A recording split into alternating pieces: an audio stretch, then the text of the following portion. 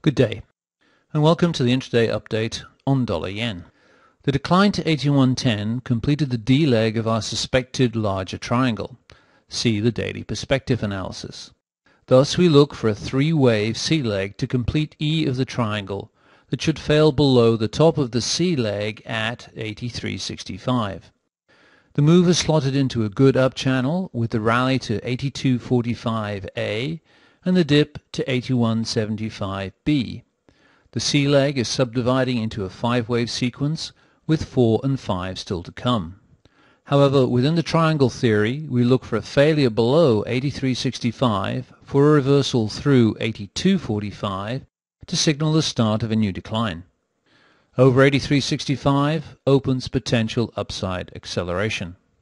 Good luck and trade well.